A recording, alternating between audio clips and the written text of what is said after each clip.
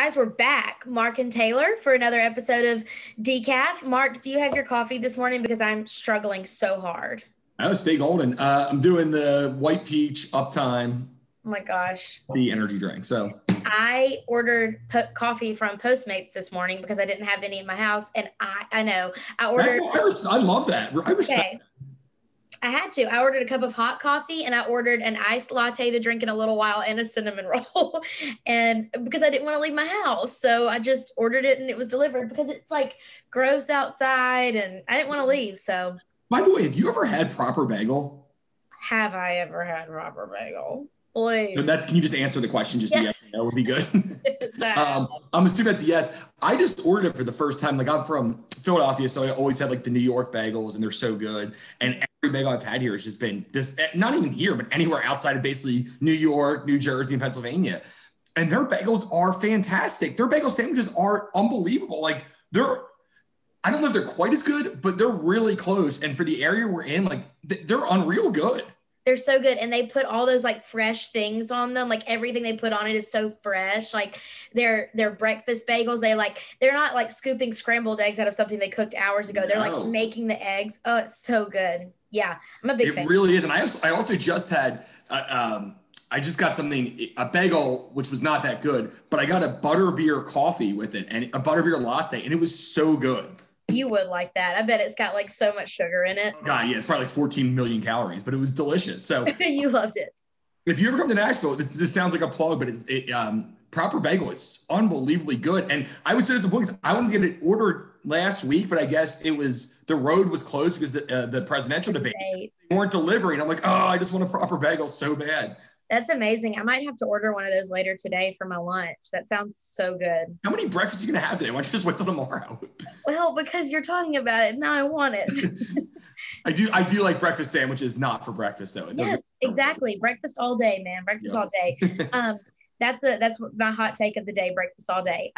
So let's move on to our first topic. We've talked about this a lot. We talked about social media censoring. We talked about it a couple weeks ago. This week, the major tech CEOs, Facebook CEO Mark Zuckerberg, Jack Dorsey, and Google CEO went and testified before Congress. And I won't use any four-letter words on the podcast, but it was some kind of something. There was some yelling, there was some hostility, and honestly, I think it was somewhat warranted. Mark, do you have any opinions on that?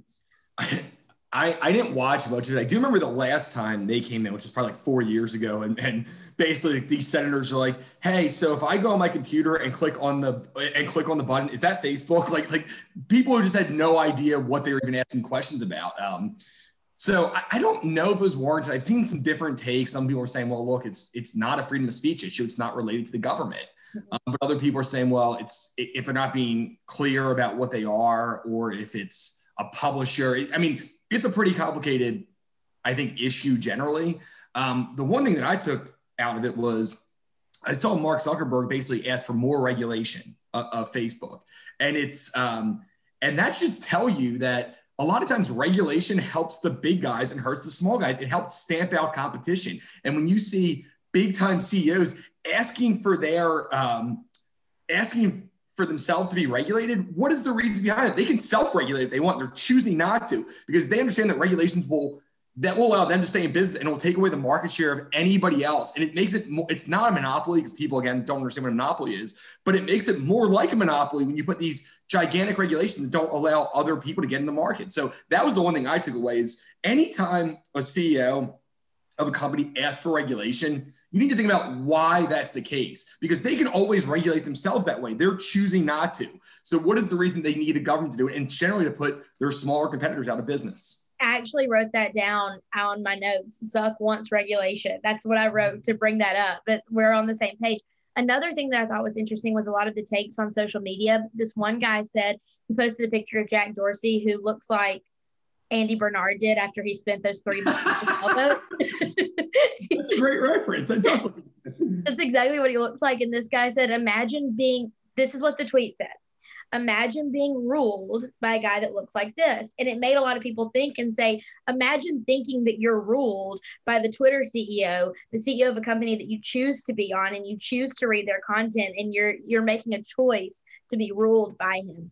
It just goes to show how people view social media these days as the definitive be all end all voice of our society, of our generation. I mean, if you log off Twitter and go talk to real people, I talked to someone the other day. He's from California, and I just met him the first time, and we were just chatting. And he goes, I'm going to be honest. Outside of social media, no one in California cares about COVID. And I was like, what? And he was like, people virtue signal and post about their masks all the time. But in California, people just don't care. People are going about their business. They want their restaurants to be open, but they post about hashtag wear a mask just to fit in with society, but no one really cares. And I thought that was really interesting because we read all the time about get off Twitter, get off Facebook, get off Instagram, and go talk to a real person. And you'll see that it is what it is. People don't really care as much as they say they care. Even the other day, I was unfollowed by someone that I know for posting something on social media about my political views. And I was talking to some of our friends who disagree with us, and they said, you're not ruled, you're not defined by your political views. And so it just goes to show we just really need to get off social media and actually talk to real people. I think the one thing I've noticed too, which is this is not a policy thing, but it's like the lives that you see of people on social media, that's not the real lives they live. A lot of times these people, like the people who post all the times about their relationships, are usually the people who are the least happy about them. The people who post like, oh man, my life's so great, are usually the most depressed people. It's just not, I think kind of like you said, that's not the real world. It's kind of the world that people want you to think. Like people might say, oh, it's so important to wear a mask, but then they don't do it themselves. So I think that you should take social media with a grain of salt. I still think there is a lot of good things that come from social media. Yes, I think it's irresponsible to say it's all bad, but I think that you need to go in with the mindset of this is not real life.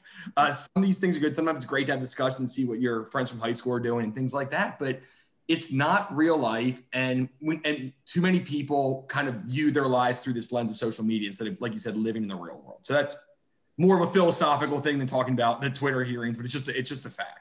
No, I agree. And I think that social media is one of those necessary evils. But at the same time, especially in this season where people are at each other's throats constantly, social media seems like a safe place for people to post because you don't have to like interact with people one-to-one. If you do, it's in a direct message and it's nothing. But get off social media and actually interact with people. And I feel like people would be a lot less angry because we're all humans. Yeah. And I also, one more thing, I don't think we're as divided as a country as we seem on social media. That's one thing I keep saying. There is division, and I don't think there's any doubt about that. But I think when you look at the political parties, like, you see the worst of the worst people from both sides of social media and the flamethrowers, the people go back and forth. But I don't think that's what most people are like. And that's why I have more, I don't know, maybe more confidence in what we're going to be as a country than other people do. I'm more optimistic because I don't think social media is a good indicator of how we are as a country. That's it. I agree. I agree with Mark. That's so funny that we agree on something. I love it. I'll let you have the mic drop there. Another thing we agree on that we talk about a lot is sports. Now, we don't love the same teams, but we both love sports. And I went a couple weeks ago, as everyone knows, to the Braves game. The next 3 games after that, the Braves choked really bad. And the Dodgers ended up winning the World Series. Now, as sports fans, we know that you always want the team that gets you out of the playoffs to be the one that wins because it. No, that's a great, we need to discuss that. I actually had this argument with Kira. Like, when your team loses in the playoffs, I think people either cheer for them and say, oh, we lost to the champions, or they cheer against them. It's like, screw those guys. They beat us. I want them to lose no matter what. I had the opposite view of you on that. I cheer against the team that beat me. Really? Yes. I always cheer for the team that beat me because I'd rather be taken out by the best. But who cares? If you didn't win, who cares? And like the Nuggets came back to beat the Jazz. I was cheering as hard as they could. And I love the underdog, as you know. I was cheering for like the heavy favorites. I'm like, please take the Nuggets out. I'm done with their garbage. They shouldn't be here. My team should have won. And the farther they go, I'm going to be more depressed. I don't know. I cheer absolutely against the team that beats me. That is so odd. I really thought we were going to agree on this. No, I think that you're actually I think you're on the wrong side of this. I think most people, if you took a poll, would say they'd rather cheer against the team that beat. I mean, think about the SEC things. Like, everyone hates the teams that beat them, and they cheer against them. Like, no, I don't want. Like, I think most people I'd say 80% of people, if you lose in the playoffs, you would cheer against that team, not for them. That is wild. We had Dennis Ferrier with Fox 17 News at our Young Professionals event earlier this week. And we were talking about this because he is a big Dodgers fan. And I told him that I am for the Dodgers because they bested the Braves and I want to get beat by the best. That is wild that we disagree on this. I think that you don't understand how much of the minority you're in on this one. I think it's about, and I know that Justin cheered for the Dodgers, but Justin didn't cheer for the Dodgers because they beat them. He just said they've been a second favorite team going up. Normally, I think he would cheer against, if you asked him, he would cheer against the team that beat them. But even in high school, like when we would play football in high school, I would always cheer for the team that beat us in the playoffs to win the state championship because you want to know that the best team, like you want to be up there with the best teams instead of being like. But you're not. You didn't win. Who cares who wins? If you're not the champion, it does. If you come in second place, you don't get a second place trophy. Who cares? Yeah.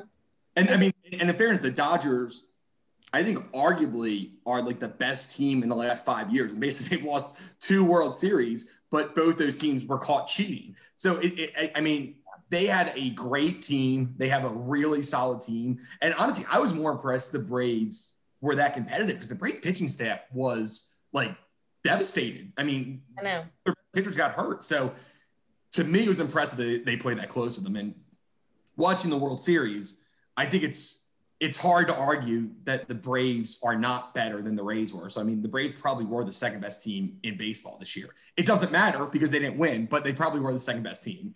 So what you're saying is the game that me and Justin and Kara went to should have been the World Series. Yeah. If they weren't if they were not in the same same league. Yes. I was going to say division, but that's not how it works. That's not how it works in baseball. Yes. It was really National League. For all my LA friends, they had a banner year for sports. I mean, the Lakers, the Dodgers, like that was huge. I know that you hate the Lakers. Quite honestly, I hate them too. But I mean, I hate LeBron. Let me just be honest. I think people love him, but I can't stand him. But for the Lakers, this was a big year for them. It also helps when you spend more money than another team, like both those teams did, that it makes it more likely to win. Money does matter. One of the cool things, though, about the World Series, which I wasn't necessarily cheering for them, but the Rays beat the Yankees last round of the series. Their whole starting lineup, their whole infield was paid less combined than the starting pitcher for the Yankees in game 1, Garrett Cole. So their entire lineup was paid less than $13.5 million that year, which is so like they did it with almost no money, which is a great story. Like these are all unheralded guys. Nobody on the Rays is was a big name. They have Blake Snell, the pitcher, who got paid a lot, is like a stud. But all the rest of the people they use that. If you ever saw that movie Moneyball with Chris Pratt, yes, and Brad Pitt too, I guess more important. But like that's what they use as their so they it was cool to see them make the championship with a bunch of nobodies, no names that other people didn't want. And it was a cool story, even though they lost. Honestly, that's cute, and I like it. I'm here for that. Something that's not as cute of a story. Beacon is part of 2 new lawsuits. We filed one, and we signed an amicus brief submitted an amicus brief with another one. We have found, if you've been following Beacon for any amount of time at all, we found that there's really just like a really good 3-pronged approach to all of the issues that we take on. There's the education approach.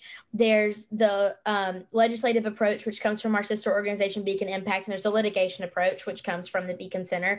And when cities or when the state does something that's like totally out of line and is not constitutional and is actually blatantly unconstitutional, but they somehow still think they can do it, we love to sue them. And that is what we are doing right now. The city of Nashville, a couple years ago, was it a couple years ago, Mark, or was it last year? 2019, I think it was. It was in the past. That's all I can they passed a bill about sidewalks, saying that if a person builds a house, they have to build a sidewalk in front of it, basically a private citizen paying for a public utility. Not cool. And so we said, not cool, in court. And then they changed the law a little bit, thought they could get around it. Still not cool. So we filed another lawsuit this week saying, hey, you're still wrong. And we're hoping and we're counting on the fact that the judge will see this as a constitutional issue, because it's a blatant property rights issue when you're asking private citizens to pay for public utilities like sidewalks. It's not cool. Yeah, and what happened was, I think after the first one, basically the city's like, oh, well, you can apply for a hardship exemption if you basically don't have any money to build a sidewalk. It's like, that doesn't change any of the major issues here. And if you don't build a sidewalk, you have to pay some kind of like fine to the city. And in lieu of fee. It doesn't even necessarily go to your specific sidewalk. It goes in this kind of, I guess, government slush fund that it would have to be a sidewalk in your general area, but it doesn't have to be your sidewalk. So like you could pay that, say, $8,000 and still not get a sidewalk. Exactly. It's crazy how like it's getting lighter out there. I'm going from dark to like light real quick. So I know. But now that we're talking about something, it's like in movies when the main character gets stronger, the light comes. I think I need one of the halos over my head. I feel like that's what this is trying to tell everyone, is that I am a saint. No, but it's a real problem, and it's something that it doesn't really matter where you're at. Again, politically, this is not constitutional. You can't ask a private homeowner to pay for a public burden, and it's all because Nashville's bankrupt. It's because they have no money, because they can't afford sidewalks. It's not like they're doing this for some like, oh, we think it's that homeowners should pay for it. It's like, we don't have any money to pay for it. Someone needs to pay for it.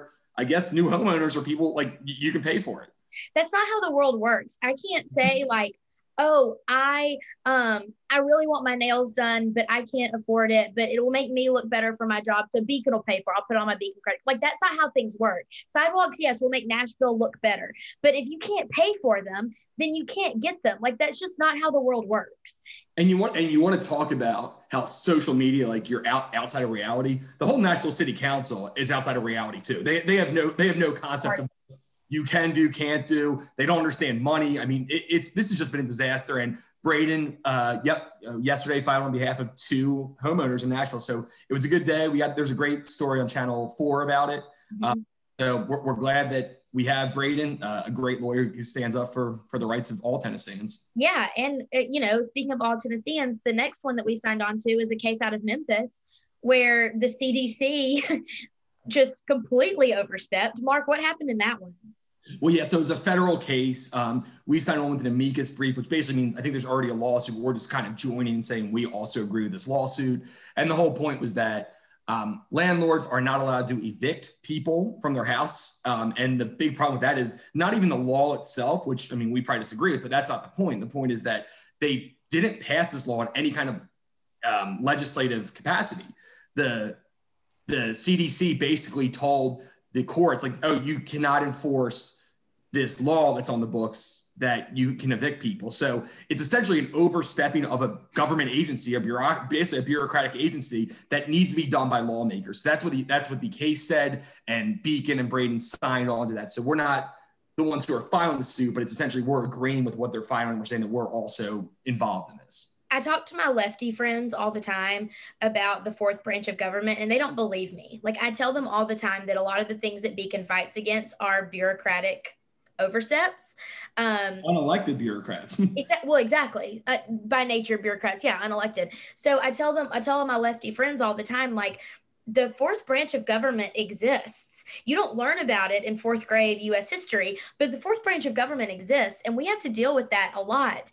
And that's one of the things that we're dealing with in this issue is the 4th unelected branch of government that's saying what people can and can't do with their space. And, we see it, sometimes we see it from elected officials, like in California, their new Thanksgiving rules that determine what you can and can't do in your own home. Like, you have to sit 6 feet apart in your home and whatever. We see it from elected representatives, and that's frustrating, but at least they're elected. When these bureaucrats, you can vote them out if you choose to, yeah. Exactly. When these bureaucrats get up there and start running their mouths and telling you what you can and can't do, that's a problem. And that's an overstep, and we don't like it. And we will always be here keeping a sharp eye out to watch what they're doing. So last thing, we're going to talk about our favorite Halloween memories. And I just had this idea that, like, Ronald Reagan's quote, one of the scariest things you can hear is, "I'm from the government and I'm here to help." I should dress up like a bureaucrat for Halloween one year How would you go to like some libertarian Halloween party and say I'm a government bureaucrat. They would think it's funny. I want to be clear. A libertarian Halloween party sounds like the worst way I would ever want to spend Halloween. Well, yeah, that's why I would never go. Oh yeah, but if you were forced to go to one, I would dress like a bureaucrat. Yes, that would be, yes. I get just wear, I guess, glasses. I don't know. Yeah, have a sticker on that says I'm from the government and I'm here to help. I have a lot of good Halloween memories growing up in Anniston. There's this street in Anniston called Glenwood Terrace, and it's a really long residential street with a cute median down the middle and these lights. And the city would shut off all the roads that came into it. And so it was just trick or treat central, just people running up and down the street. There was a guy that would ride by as the Headless Horseman. Every year he had this big jacket and would hide his head in it. And that was when trick or treating started, when the Headless Horseman rode up and down the street. Oh, wow. It sounds like a whole production there. And my mom's best friend lived on the street. And so we always went there every year. She made chili and hot dogs. And then we could go out and trick or treat once the sun went down. It was just always a fun thing. Your Halloween tradition is chili and hot dogs?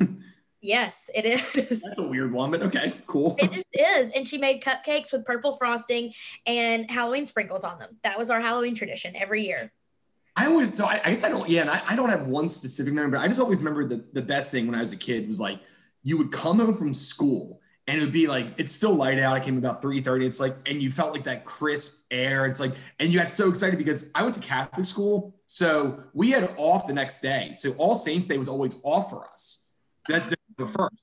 And it's it's a holy day of obligation. So I went to Catholic school. So like we would go and it's like that at like 4 o'clock, like, oh my God, I can trick or treat all night. I'm so excited. And then I don't have to wake up or like eat. I can stay up all hours of the night eating candy and just have a great time. But the only reason I liked Halloween more than I would have otherwise was because it's like the perfect time of year. And my mom used to make pumpkin seeds and I love that. So she would take the pumpkin seeds out and she would just salt them in this and cook them. And they're always like a perfect crispy brown, but not too much. And I tried to do that, but it's so annoying getting them out of the pumpkin. Like, this isn't worth it. I'll buy them, but then they're not hot and they're right. A lot worse when they're not heated up. So I wish I could find a way to replicate what my mom did, but I don't want to do the work. Yeah. Well, that sounds like pretty much on brand for you. Were you a candy eater or a candy saver? Oh, eater. Oh yeah. Eater. I was a candy saver. Really? Like how long would you I would finish mine by Christmas. Oh my gosh. See, what I always had was like, I felt like I used to go out a lot and we had a lot of house in my neighborhood. So I used to eat like a lot of candy and I would just eat as much as I could for like the first 3 days. And then I'd have a bunch left and then I'd be sick of candy. So I wouldn't eat it for like another 5 months. I go back in March, I'm like, oh, okay, I'm okay to eat candy again. I'm finally over that 3 days of essentially vomiting up all my candy because I ate so much of it. I remember one year we got legal pads and we wrote out candy and counted how much of each thing we had. So like boxes of Nerds, like big Reese's, like I've always been type A. We like wrote out each type of candy that we had so that we knew how to ration them between then and Christmas. I was such a what a cool way to have Halloween is used to and rationing. That sounds like the fun that you expect from that. Just want to make it last. Well, this year there's like a little girl that lives across the street from us. I'm going to make some Rice Krispie treats shaped as pumpkins. I got my pumpkin cookie cutters in, so I'm going to do Rice Krispie treats shaped as pumpkins for the kids in our neighborhood because there's not many. I was going to say, like, that was the worst thing when I bought a house. I'm like, oh, I'll have kids trick or treat. Like, I would have like 5, and that was even more annoying because they come like every 45 minutes. I'm like, okay, well, I just want to like just all come at once, cook throughout the whole night, or nobody come. So meanwhile, like, okay, I can finally start watching TV and get a beer, and then somebody comes. So that's been the most disappointing part. Now I'm in an apartment, and I'm going to be in Fort Lauderdale for Halloween. I'm going to spend a couple of days next week. When we do this, I'll be live from Florida. Oh. And I figured I'd like to get away because no matter what happens with the presidential election, I think there's going to be chaos. So I would rather be somewhere else. Checking out. We're checking out completely. I'm going home. Yes. I think I'm going to go. I got to call my mama. I think I'm going to go home. I don't want to be. Sounds good. I'm just like, I might even just like, I'll spend these times watching sports and turning off the news as much as I can. I'll watch what happens on the election night. I don't know if we'll be decided then, but as soon as we have a president and Senate and everything like that, I'm just going to kind of tune it out for 2 weeks. Just on my TV shows. I started watching Entourage again. Have you ever seen that? No, but I started watching How to Get Away with Murder. So. Oh, that show starts so good and gets so absurd. It's so ridiculous. Well, I'm on episode 5 and it's amazing. So don't ruin it for me. It is very good. I watched the first 2 seasons pretty religiously. Okay. I like season 4, I just stopped. Like, this is just so insane now. It just goes off. It's a good show that goes off the rails. As they all do. They all do that. Not like this, though. It really takes a turn where you're like, halfway through, you're like, why am I even watching? This is the most absurd. Like, this could never happen. The first, like, season or 2, though, and there's good acting in it, but it gets weird. I can't wait to get to that point. I'm loving it so far. Next week we will get to deliver. The election will be over, so we'll get to deliver our hot takes on the political season. I think we have to do an extended version of this next week because there's been so much we've been holding in because we can't talk about anything either way because of our nonprofit status. But as soon as the election's over, we can kind of give our feedback on what happened, why we think it happened, and everything like that. So, well, next week. I'm wearing my vote for the cocktail party t-shirt. That's what I care about.